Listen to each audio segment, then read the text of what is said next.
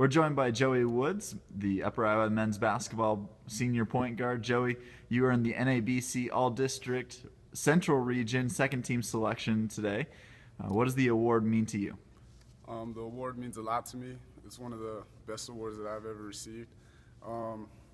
It was a great award, though, for me and my teammates and the coaching staff, because obviously they put me in the positions to be able to do what I did this year, and I think my teammates helped me a lot by making plays and moving without the ball, freeing up space for me. So it means a lot to me, and I'm grateful for the honor. Thank you, Joey. All right.